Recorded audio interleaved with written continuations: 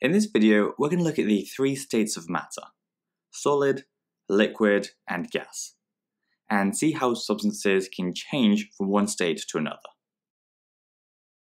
To do this, we're going to use a model called particle theory, or sometimes kinetic theory, which helps us explain how the particles in each state behave, by considering each of the particles as a small, solid, inelastic sphere. In solids, there are strong forces of attraction between the particles, which holds them all close together in a fixed position to form a regular lattice structure. And because the particles are fixed, the overall substance keeps a definite shape and volume, so can't flow like a liquid. The particles can vibrate around though, so you can imagine them constantly jostling against one another.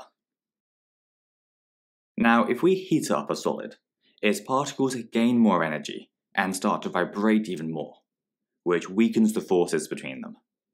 And at a certain temperature, which we call the melting point, the particles will have enough energy to break free of their bonds, and so the solid melts into a liquid. In liquids, there are only weak forces of attraction between the particles, so they're free to move around and are arranged pretty randomly. However, the weak forces of attraction do mean that the particles tend to stick together and are fairly compact. This means that they have a definite volume, even though their overall shape can change, allowing them to flow to fit a particular container. If we then heat up our liquid, the particles will again gain more energy, and this will make the particles move around faster, which weakens the forces holding the particles together. Then, once we reach the boiling point, the particles will have enough energy to break the bonds altogether, and so the liquid boils or evaporates into a gas.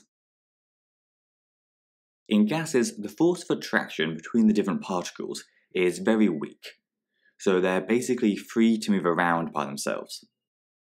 This means that gases don't keep a definite shape or volume, and instead will always fill a container, as they spread out as much as possible. Now, we normally say that gases are constantly moving with random motion, which is a bit confusing because gas particles actually move in straight lines. They don't randomly swerve. What we really mean by random motion is that the particles can travel in any direction, and they'll end up being deflected by solid walls and other gas particles randomly. When we heat up a gas and the particles get more energy, and so travel faster, the gas will either expand if the container it's in is expandable, like a balloon, or if the container is fixed, then the pressure will just increase. On the other hand, if we cool the gas down enough, then the particles won't have enough energy to overcome those forces of attraction between them, and so bonds will start to form between the particles, condensing the gas into a liquid. As we cool down the liquid even further, the same thing happens.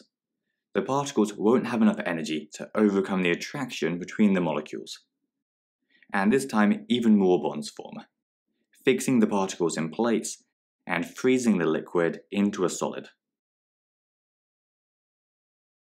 Now, the last thing we need to mention is that if we're working within a closed system, changes in state won't change the mass at all, as there's still the same number of particles.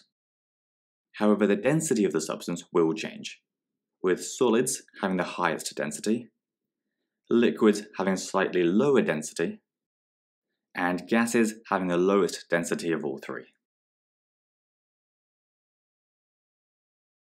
That's everything for today's video. So if you enjoyed it, then do give us a like and subscribe, and hopefully we'll see you soon.